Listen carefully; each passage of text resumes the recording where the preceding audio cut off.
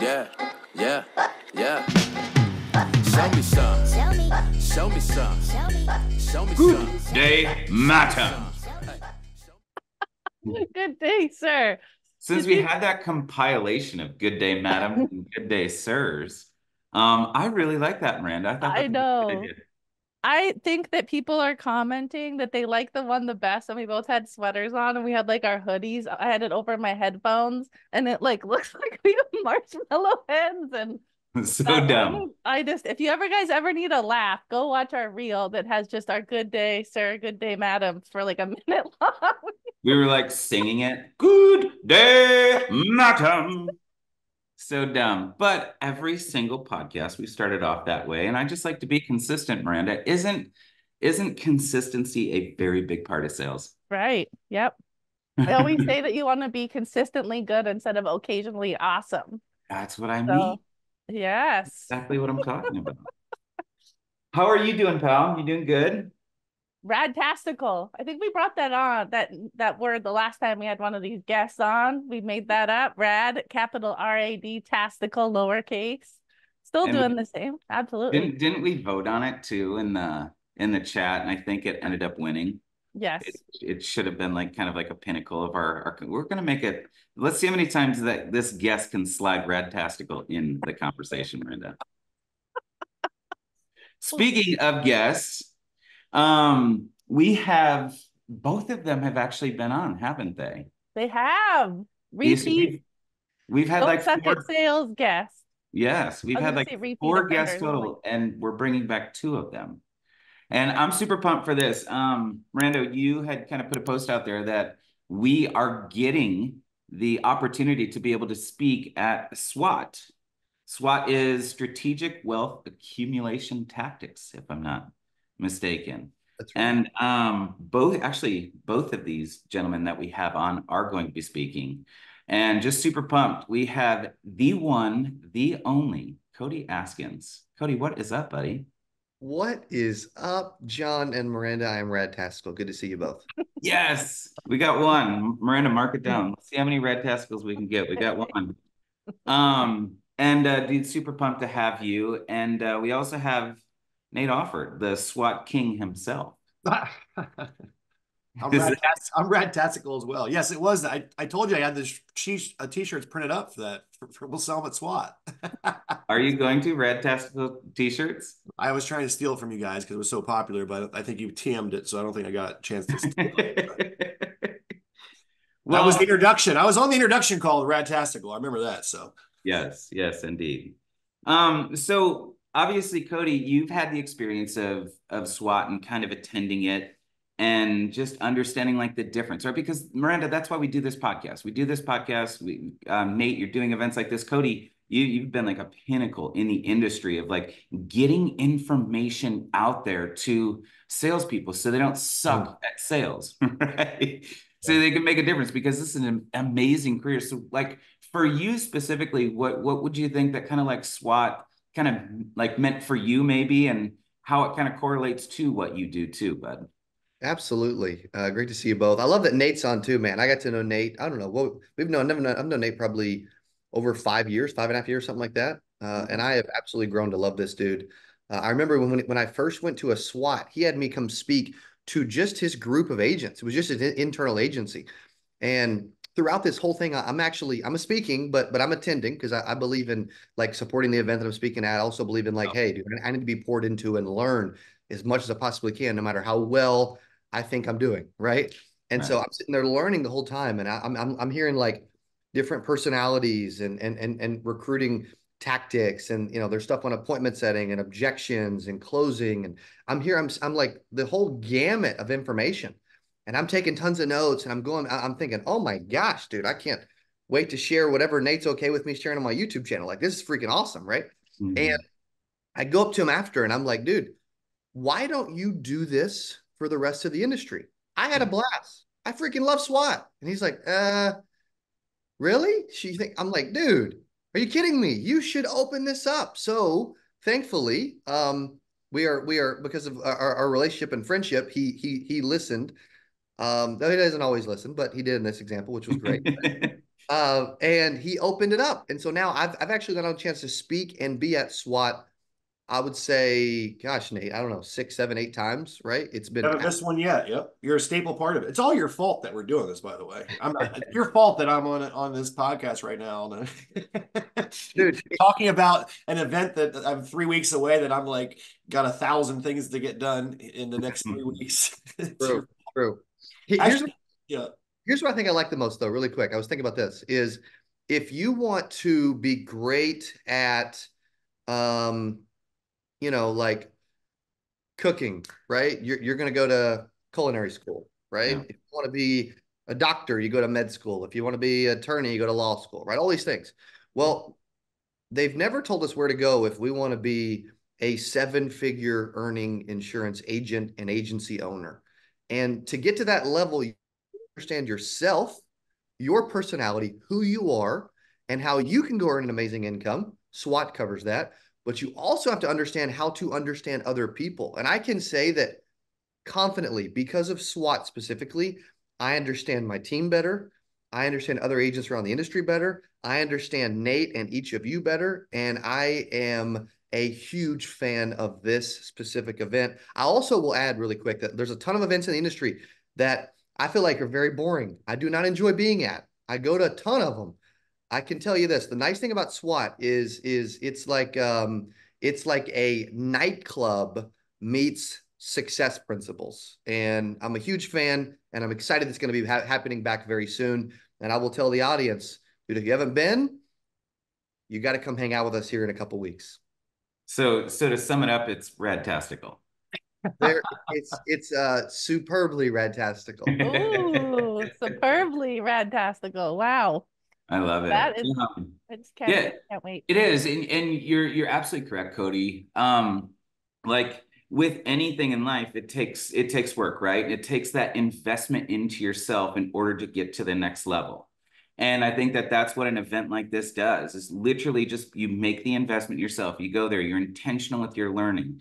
And I think one of the big things, Miranda, that you and I've always kind of talked about is like, when you listen with kind of like a student's set of ears, you kind of learn one way, but when you listen with like a teacher's set of ears, like you just learn entirely different. So whenever I go to stuff like this, I truly listen to teach.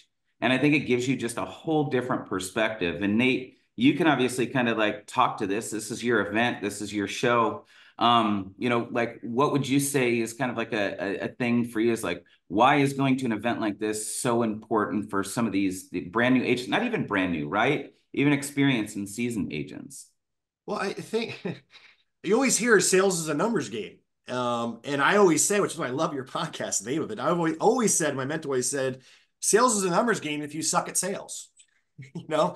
Unfortunately, in our industry, because we have leads and we're able to buy leads, you can suck in this business and activity will still make you profitable. Yeah. And that's awesome.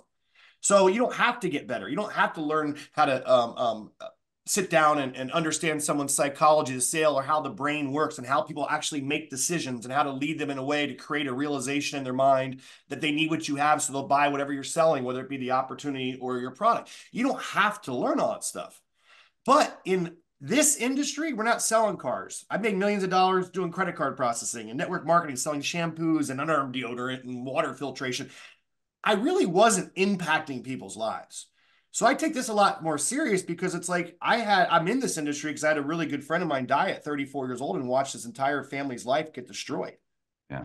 And so every time I have that form or that lead or that contact, like I feel I have a responsibility to be able to help them protect their family and go against all that stuff in the mind of a buyer. Where, can I help you? You show up to the car lot. No, I'm just looking. Yeah, you packed your whole family up on a Saturday to just look around at cars. Of course they want a car. There's just they don't want to be sold a car, right? So how do I get past that knee-jerk reactions? How do I be able to deliver information to them so I don't get in the way of the message? Because if you request information, whenever anyone says, they need coverage.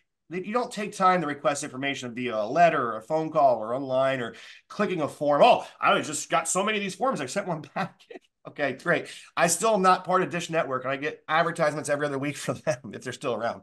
So, I love the fact that Cody's involved because I say it's his fault, but he came up to me afterwards. I'm like, man, I'm not like Tony Robbins. I never really wanted to go out and do this whole circuit thing. He's like, no, he's like, think about how many people that you could help with this. And it's like, that's what I love about Cody, because his heart's always in. He didn't say, think you can make a bunch of money on this, because we don't. If you ever do events, you lose. You barely break even if you're lucky. He said, think of how many people, Nate, you could help with this information that my mentor taught me. This isn't Nate's stuff. So when we did our first event after 8%, it was mainly me and like one other person. Then as I started getting people, I was like, man, this is a platform. We can bring the top of the top. That's why you guys are invited. You're the top of the top at your level of scale. I mean, you're a millionaire at 27, John. You know, you ran direct buy together and you guys crushed it. And you were the youngest franchisees. I mean, your resume is just outstanding outside of insurance and in insurance. So I'm like going, I want those people to pour in. So everybody on that stage is not a speaker. They're a trainer. There's a big difference, right? You're getting there. I love the nightclub meets success principles. We keep it fun. We keep it fast paced. We keep it moving. We keep you engaged on all levels, auditorily, visually, everything else. We take lots of breaks so your butt doesn't hurt and your brain doesn't explode. But it's based on a 2.5 day, it's a workshop environment, and all the trainers that are there are 7-level fake money earners in this industry, on recruiting, on social media marketing, on leads, on building an agency, on selling on their own pen, on Medicare, healthcare, insurance. It has very little due to specifics of the different types of insurance, but more on overall in this industry, you're learning sales skills, strategic wealth accumulation tactics from the people who are out there doing them, still doing them, and implementing them on a daily basis. And I'll say this, I always heard success is simple if you can cheat. Find someone who has what you want, do what they do, and you'll get what they got. So now this is my king SWAT. You're hilarious. It's a rad-tastical event. I played just a small role to share the things that really changed my life, my mentor. And we got 17 other trainers coming in this time, the most packed house we ever had, that are going to be teaching all this stuff. I'm fired up. Like, I'm going to have my notebook and pen and paper ready, because it's like I learned more at doing those events than I would even attend it. Because like I'm like teaching stuff and I'm like, oh, I should probably be doing this every day again. You know, we're humans, we get lazy, right? So I train myself while I'm up there. I like, it's like from a training perspective, I'm like, yeah. I'm like, oh crap. In the back of my head, I'm like, I should have done that last week, or you know, I should have treated that person differently when I yelled at them, because that's not their personality. So I'm excited, man. I'm excited to have you guys there. I'm excited to have Cody. I'm excited to have. I don't want to start naming names because they're not on here, or else I'll forget to name somebody and they'll feel like he didn't mention my name, and I'll get emails and phone calls. No, that's good. Miranda, I know that you even kind of said something from like just the very beginning of maybe him doing these events, or somewhere back there, is that it just kind of made it like a little bit of an impact kind of in your organization. Yeah, I actually got to go to this right when I was new. It was I guess it was before it was like formally SWAT, but it was the similar. He said some of the same stuff. And I was lucky because I just started cold market recruiting. And I remember I connected with a girl, and I was standing in the parking lot of like Carrabba's, and I knew her personality type from going to his training. And so I just spoke her language the whole phone call, and she's still with us. Her name's Sarah B. If you guys know Sarah, she's been around since almost as long as me, but 8 years I wouldn't have connected with her unless the way that I did, and built that relationship without going. And I've always kind of been lucky enough to have that the whole time I've cold market recruiting in the back of my mind. So thank you, Nate, for that. That's it was awesome. And I can't wait to see it again now. Like, I am so fired up. So hell yeah. You were at like the pre-SWAT before it was SWAT. We was just like 20 of us in the room talking. Yeah. Yeah. No, I was. It doesn't matter. The principles are the same. So yeah, it's kind of grown. This is actually pretty much the first year we actually started really promoting it. It's all just been kind of word of mouth, and we like to keep it a very small amount of people, less than 500 people. So it's a very strong workshop environment. It's a lot of interaction. Show up ready to actually participate. You know, so if you're that person who wants to sit in the back and not participate, it may not be the event for you to come to, because you're actively involved in learning. We're reprogramming your subconscious mind. The problem, John, we start off the event with this, since we were little kids, we have all this bad programming in our brain, and we don't have a delete button. Yeah. The only way to, and 90% of all decisions are made through the subconscious mind. And if you actually start studying this, it's all over the YouTube and everything else. You're learning stuff while you're in the womb in your final trimester up until 7 years old. You don't even have conscious decisions you're making. So we bring you in this environment, because the same thing my mentor did with me, and I went more than one to do it, right? But I went to over and over again. I started to be able to get new programming. And that's why my life was able to change, because I knew programming that override the crappy programming, the bad habits that I had, all the things that we got taught growing up that aren't the keys of success unless you grew up in a great household. Like Cody had a huge advantage. He had successful parents and he got a lot of great programming. That's why he's as successful as he is at his age, and his work ethic, obviously. So that's a whole other part of it. So it's an experience. You can't live stream it like that. No, 100%. Let's give them, and like Cody, I'd love for you to kind of chime in too on both of these, just in these final like couple minutes here. But give them a snippet of like what they're going to learn there. Give them something to get excited about at this event. Like give them a little nugget, give them a little tip, give them a little trick. Cody, if you want to kind of run with this one first, that'd be awesome. Yeah, so I would say for this specific event, like me and Nate have been talking quite a bit on what I'm going to share.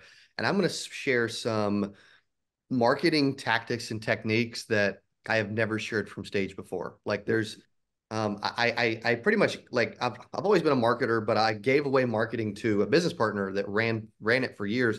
Over the last year, I've taken the marketing company back. And there are some specific strategic things. Talk about strategic wealth accumulation tactics. There are specific things that I've used to strategically build wealth. And these are the tactics that I've used to accumulate them. And I'm going to actually share specifically some key things that most people don't do, they're unaware of. But if they do, they could absolutely start to go viral and blow up on social media. They could start to attract a lot more people to their organization. They can start to help a lot more consumers with generating leads, you know what I mean, et cetera. And so I'm going to go into some, we've been talking through some of that I haven't shared before. I've always been at SWAT, I've always been like sales trainer or success principles. And I'm like, you know what? We've got so many speakers. Nate's like, let's take a different approach this year. And I'm really going to dive into some marketing and social media secrets that I typically would not share from a stage. I love that, man. And how many followers do you have like through different platforms? About 350 to 400,000 across. Okay, that's big. All right, that's somebody that knows kind of what they're doing from the marketing perspective. It's his fault that I have a YouTube channel now and all the other. It's they're not using correctly. I know. Don't you aren't. Yeah, that's like Baby such a steps, terrible baby. word. It's your Baby fault, steps. Cody. It's your In fault a good for putting way. on an amazing event. It's your fault that my YouTube channel is. Yeah. No, it's your fault. I'll take the blame. Yeah, right. It's like a good blame, I guess. That's a good fault. It's his fault that, in a good way. So all right. So Nate, what I want to know, I'm flipping the kind script. of What are you guys gonna teach? What are you gonna bring to the table? What are they gonna get out of you listening to Don't Suck a Sales podcast? Actually, duo. thank you asked, because I want to know what people want to hear. I want to see that in the chat. We already have an idea of what we're going to talk about, and it's something, again, that we've never talked about from stage. But I want to know, what are you going to come there to see? What do you want us to do from stage?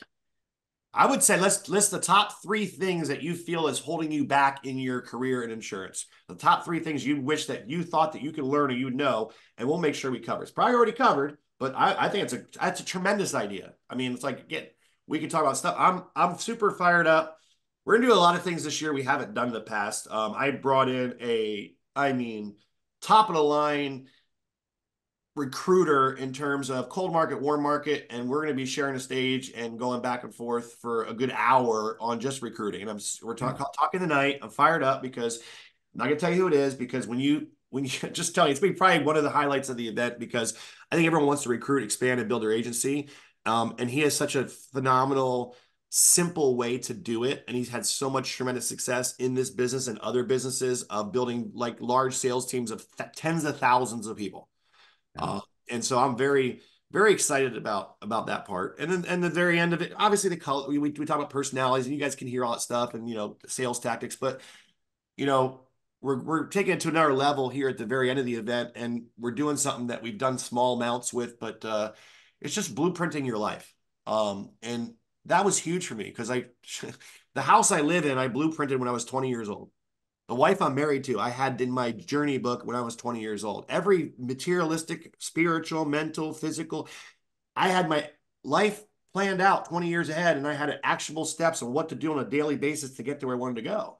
I know that was something that you thought was awesome, because we write down our goals and stuff, but most people put more time and energy picking out a birthday present for a friend or planning a trip than they ever do design their life.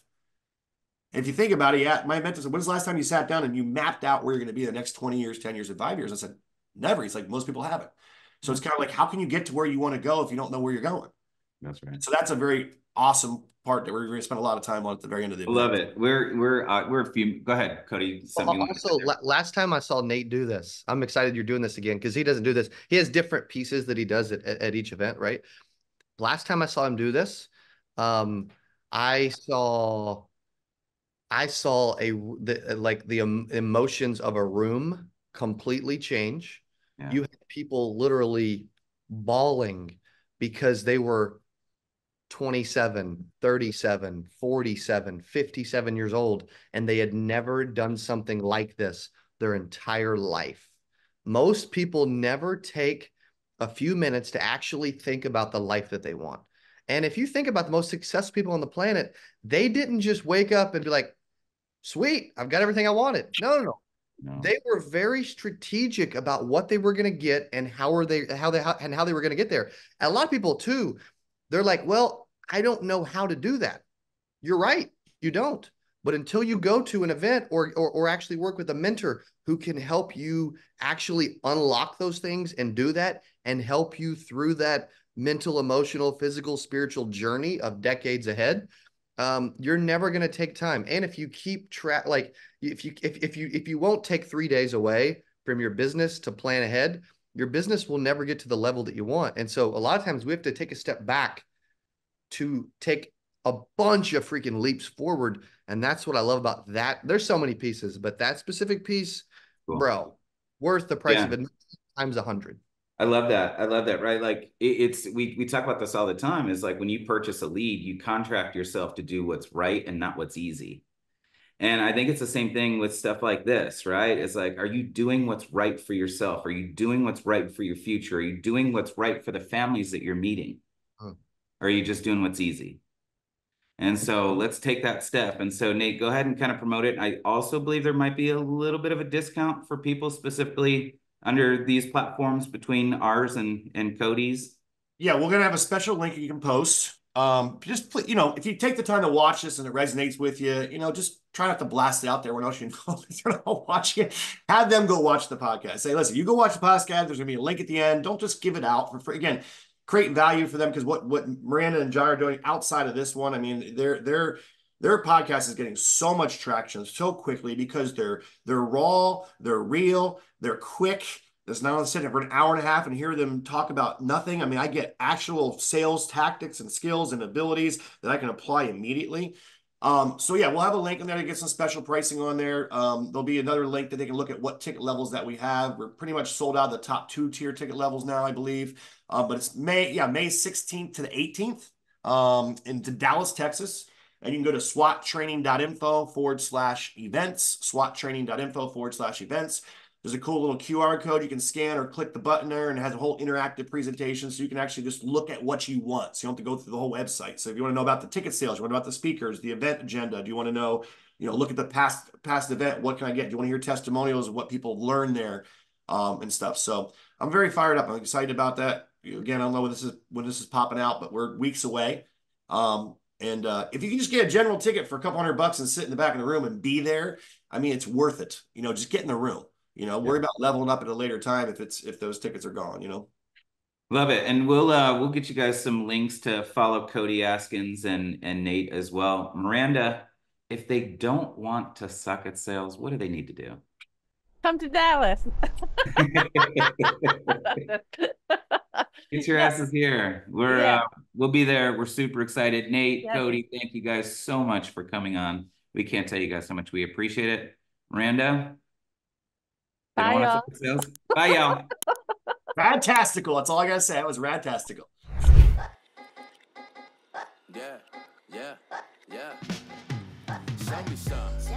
Show me some. Show me some.